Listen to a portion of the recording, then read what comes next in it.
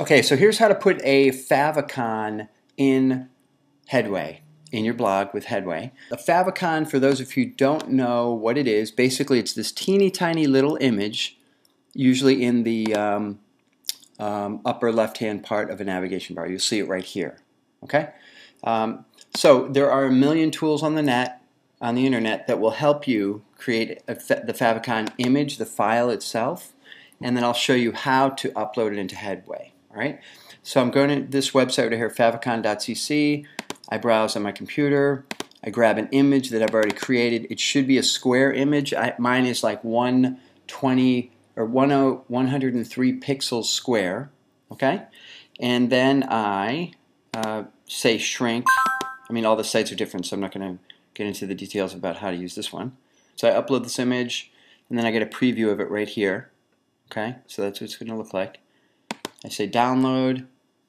I download the icon to my desktop. All right, and then what I do is I go into Headway, and in my media library, which is actually part of WordPress, has nothing to do with Headway, I'm going to say add new. I'll now upload the favicon.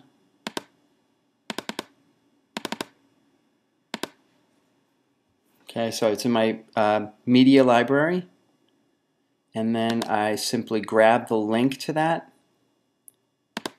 favicon icon right here. ICO is the, it's .ico file.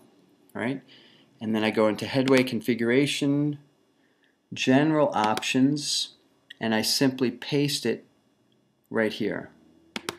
It's a field right here. I paste it. I click on save.